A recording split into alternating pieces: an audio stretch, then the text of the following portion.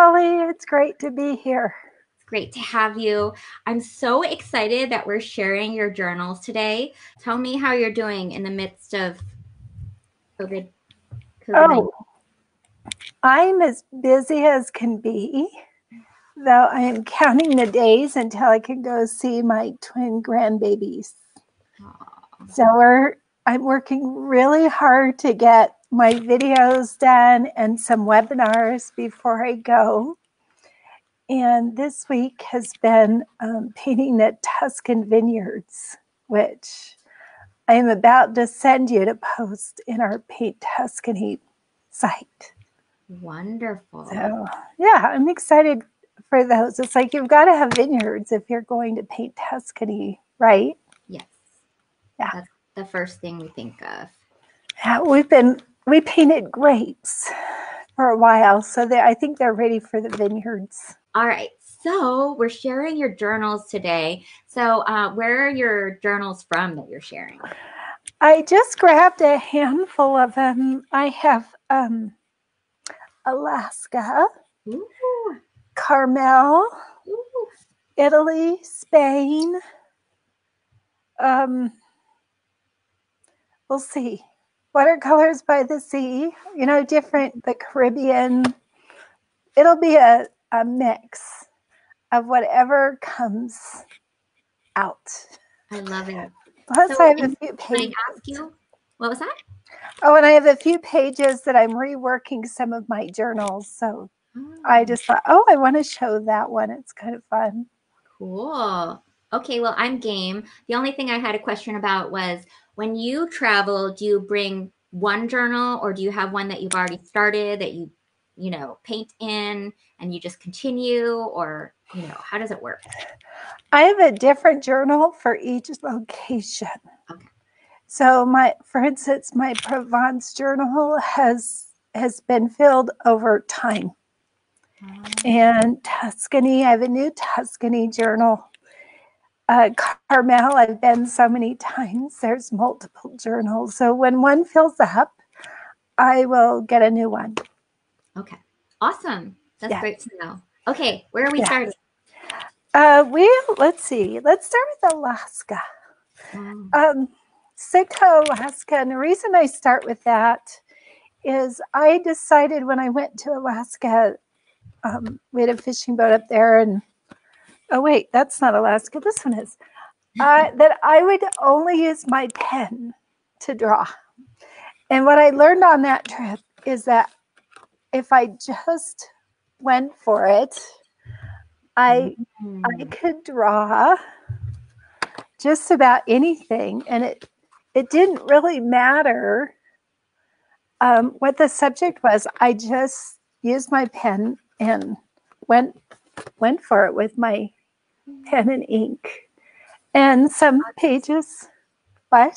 I said I love otters. I know, isn't that one cute? So cute. That there are otters that were just waiting for us as we were going out on the ocean, and when we'd come back, they'd just lay on their backs, and they were so cute. So I took a picture of that one, but they were just absolutely darling. This is the church in Sitka. Wow. That I sat across the street and painted that. And I won't show every page, but it's good to see that you don't have to do a perfect drawing. You just want to capture the idea of it. And when you're writing, what do you write about on those? You don't have to share it with us, but I'm curious. Well, on this one, the boats were all so quick to get out there. We'd get up at 4 a.m.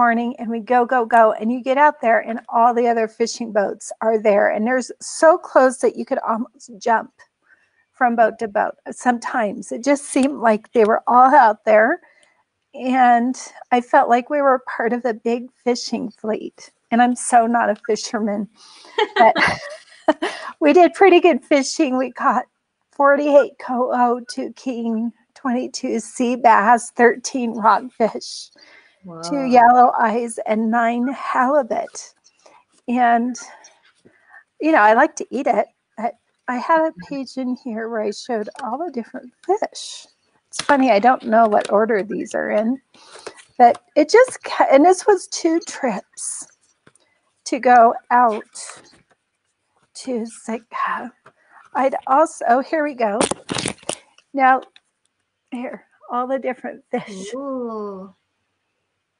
Oh, that's cool. Yeah, it was kind of cool. And then there's things like flowers. Wow. So it can be anything you want it to be.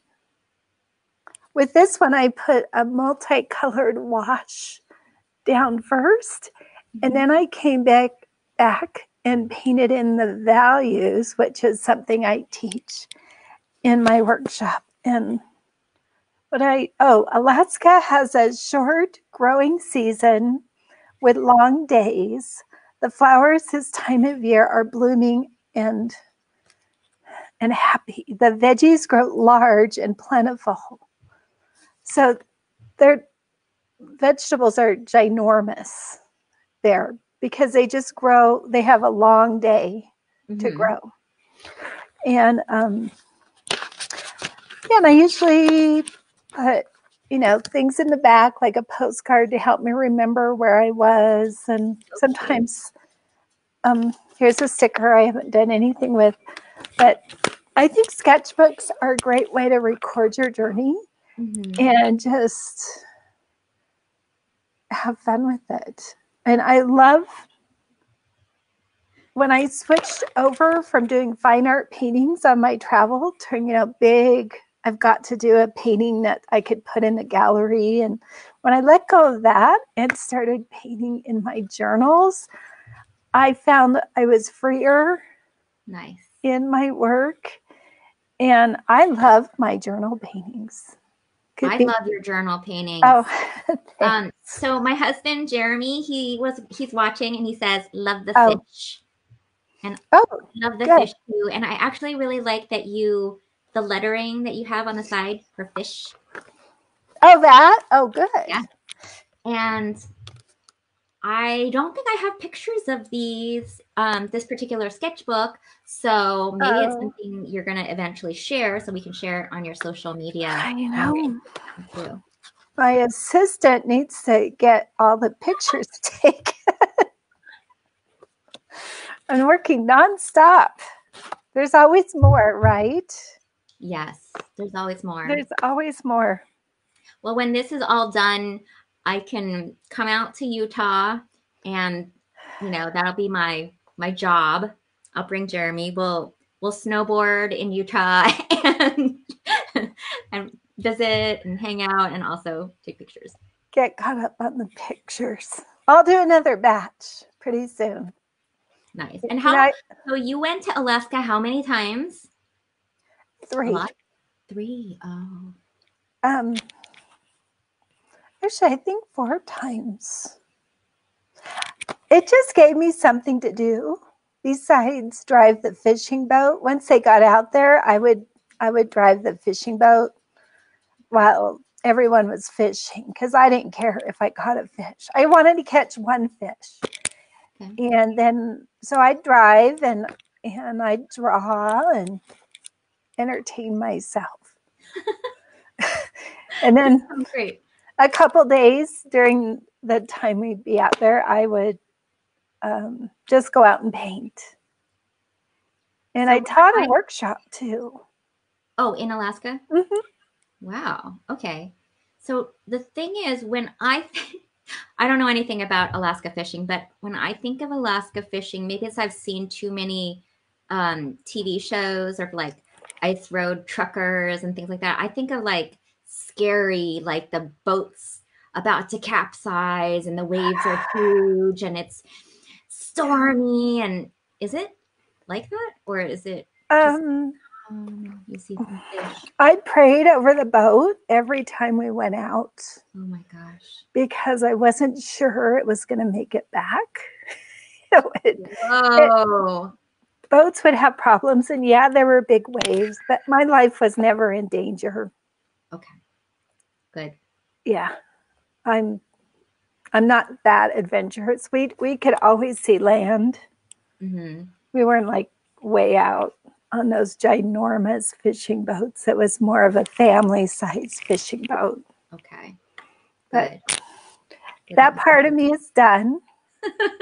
If I go back up to Alaska, I will go on a cruise. There you go. We have somebody in my group requesting the glacier calving painting like that. Wow. That would be so amazing. We'll see. I think I have pictures and video. I may not have to go back to get that. All right. So we're talking about your journals, and I love that they're called journals, and so they're not just sketchbooks, or you consider them both, right? But they're journals because they're kind of an account of your travels too. They're kind of like a remembering all the good stuff and putting down like even, what you fished and everything and all of that. So pretty cool. And then, so what's our next journal? Well, I have Italy, which I'm doing a Paint Tuscany program right now. And here's two. Now, they don't always start out in my journal. Sometimes I glue them in. And this was the sunflower lesson that I did for Paint Tuscany. And I just did a super easy vineyard for my group. And these will get glued into my Tuscany sketchbook. And we will be doing some poppies. Oh, I love the poppies. Yeah, that's coming. Fields of poppies. And let's see, Italy, I've probably shown a little bit of it, but like here's one where I glued it in. I glue in a page. You don't have to always paint everything directly in your journal. You can add it.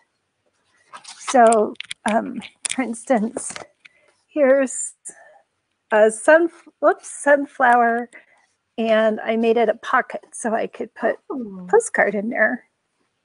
That's kind of fun. And no, it's like kind of fun to show. This is painting the colors down first and then adding the values to it. Wow. So any color can work for you.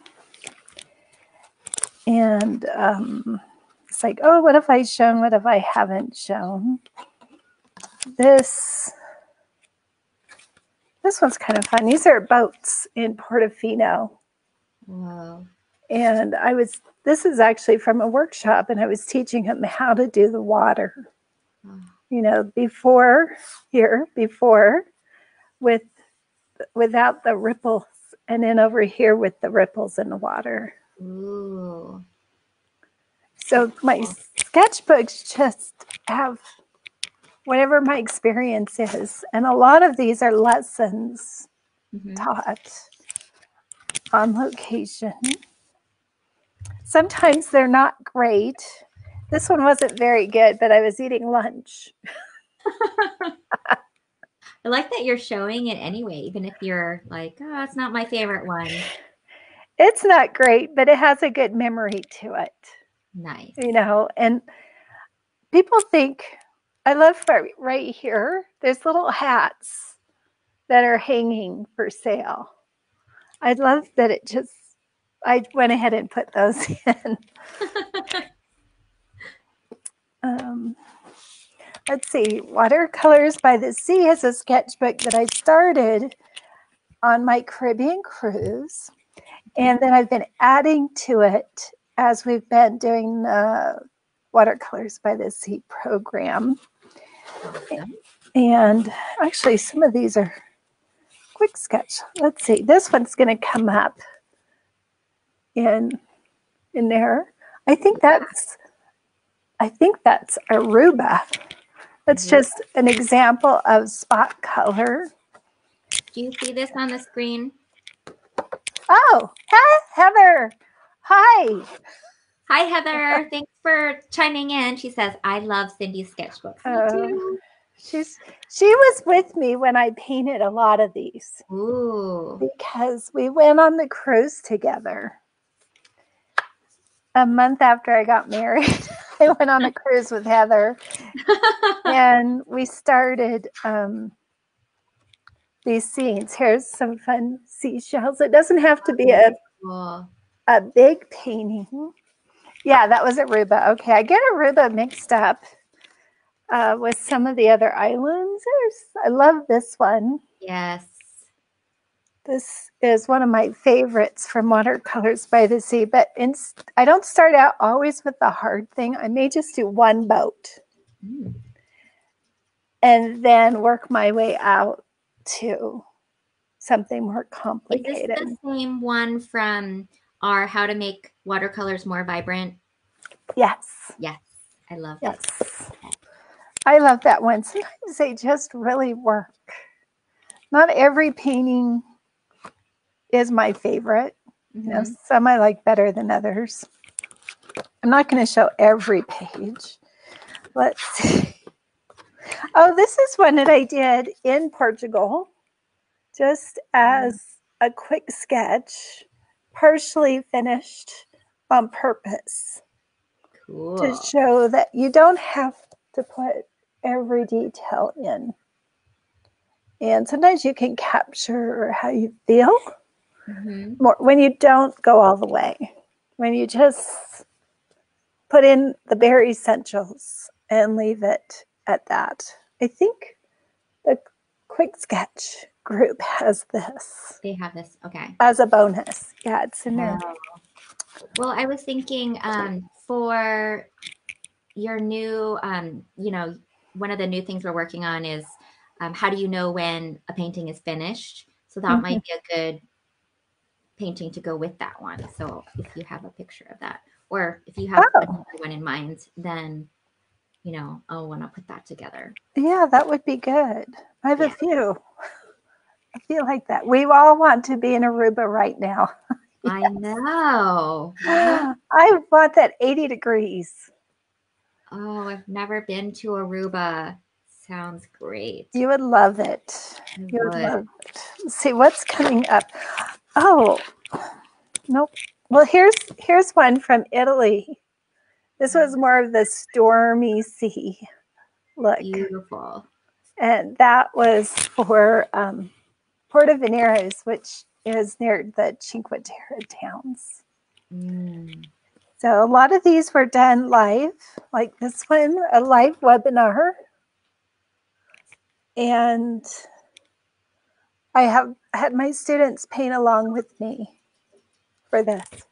Is it in, which program is that in? Is that Watercolors by the Sea? Watercolors by the Sea, and I think Quick Sketch. Sometimes I'll invite two of my groups. Nice. To come. I think someone was at my door. Oh, well. Do you need to get that? That's all right. If you have to. It's all right. I have some loose paintings. Sometimes I take my sketchbooks apart. And so, but I love these. They're from Venice, and I'm going to put it back together again. But these were done on location. And I was teaching about negative painting, the ironwork, and how to create those colorful walls. And I love this one in Burano, I think it is. Whoa. With the leaning tower. So a lot of these are done right on location. Here's St. Mark's Square. What is Heather saying here about Amazon? Amazon, maybe. I don't know. She's laughing. I don't know either. Okay, we'll keep going. Or maybe she was texting somebody else.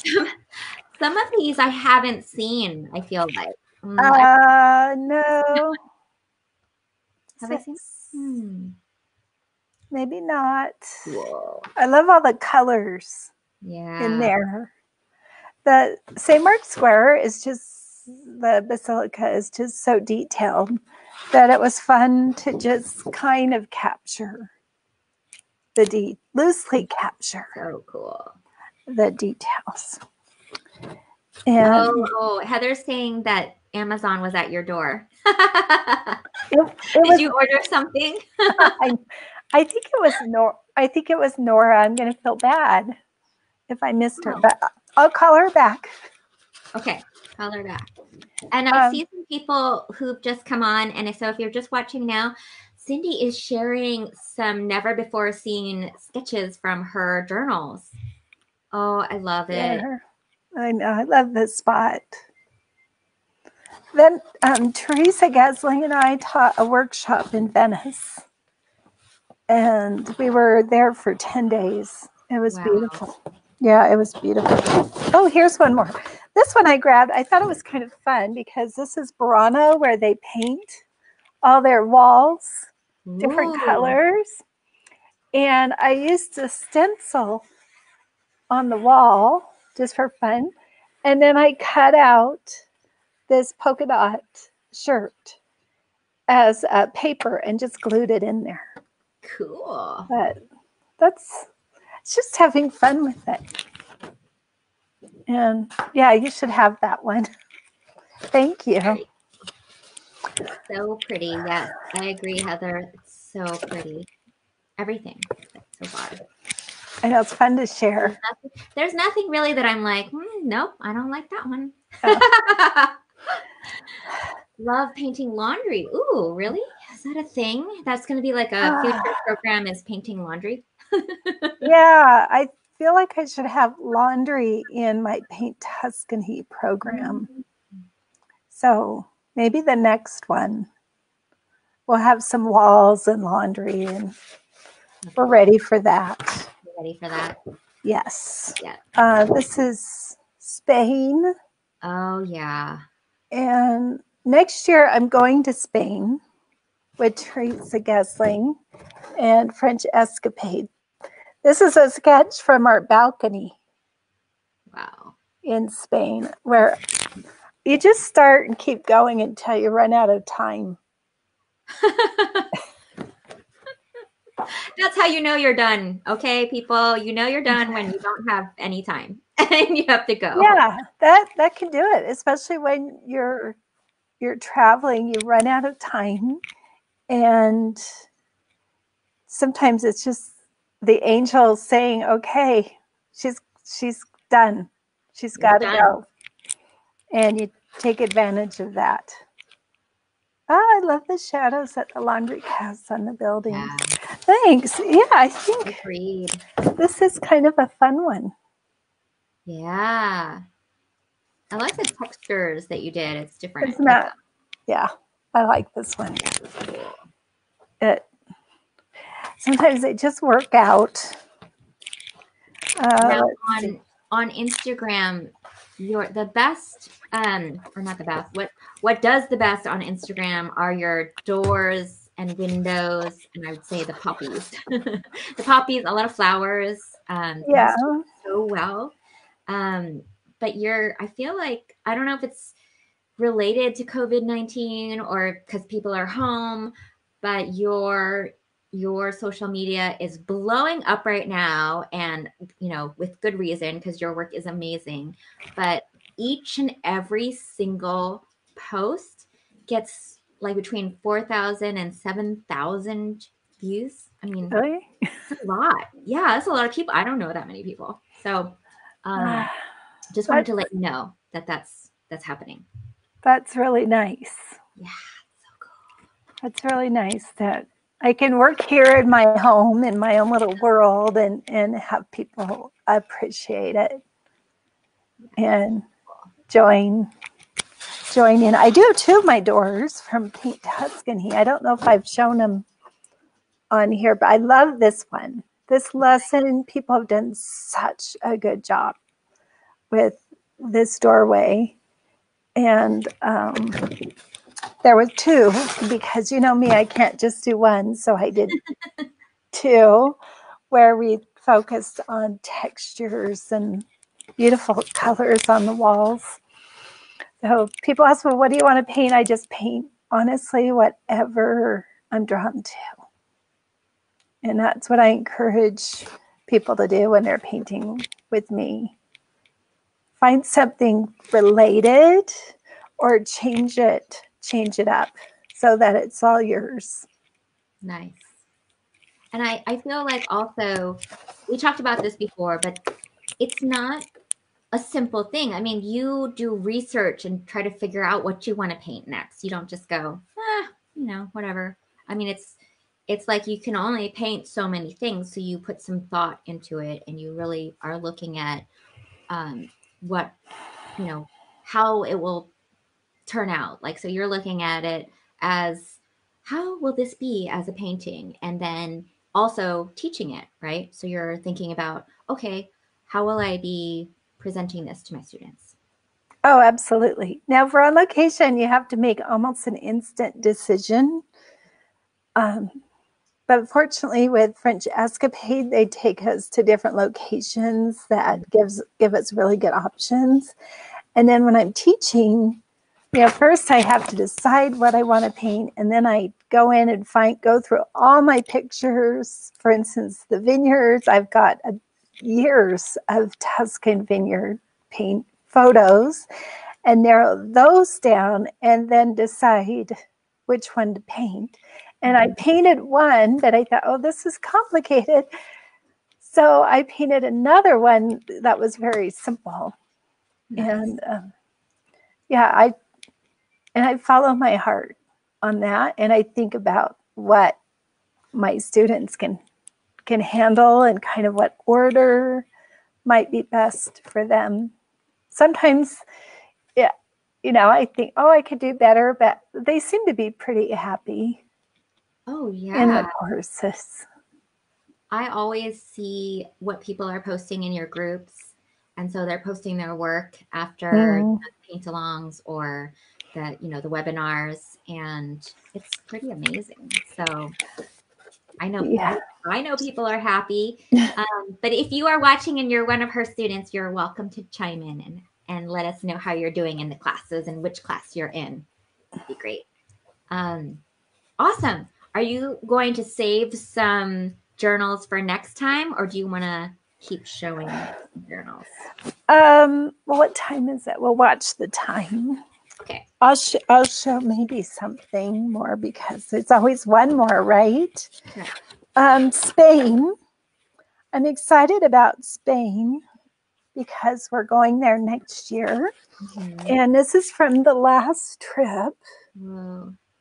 This was, actually, I think I painted this from my balcony. Wow. Yeah, so we stay right on the water. And there's this village that has fishing boats on the beach. And these were done there on location. And so I'm excited to go back. Oh, and next week, this is a good lesson page. Ooh. Where you can see how I painted the stonework and the flowers. And next week with French Escapade, Teresa Gesling and I are doing a live workshop online with French Escapade. Okay, let me put that on here. French Escapade. And we have a meet on Sunday at 3:00 Pacific. And then Monday, Tuesday, Wednesday, we're meeting at 10:00 online and doing a paint along. Awesome. And I'm painting white walls with blue shutters and pink bougainvillea. It'll be pretty. So you're doing it live, right? So we're doing it live through French Escapade. It's something that they've put together, and this is a new experience. Discovering how to paint some of these things. There we go. Here's one. A little balcony. Beautiful. Yeah, Spain is a journal that I look forward to continuing to fill. And there's one too. I think Teresa's going to paint a scene from this viewpoint. So that'll be a good thing. And that's, oh wait, but I'll show you one more because I love this one. I'll stop with this. After we went to Spain last year, we went to Collier, France, and we stayed in these gardens. And this was my demo. Wow. From the gardens. And I love that one. Beautiful. So we'll stop with that. That's enough show and tell. That's a lot of new images that we haven't seen, or at least I haven't. So yeah, I'm super excited. And so we're going to continue this next time, and probably, I don't know, we'll have to check our calendars and look. Yeah. But just look out for us. We're going to be live on Facebook, and then I always recast these onto YouTube as well. And also look out if you are in Cindy's groups. So if you're in the groups, you'll get a little notification saying that we are live. But thank you so much, Cindy, for sharing. I'm excited that we get to see even more for next time. Oh, thanks. Yeah, it's fun. This is good. It's like this is my social hour. Right. Social hour with me and with your different students. Yes. Well, thank you so much. Thank you. Thank you so much for being here. And thanks so much, Heather, and anybody else who was on and was just like shy about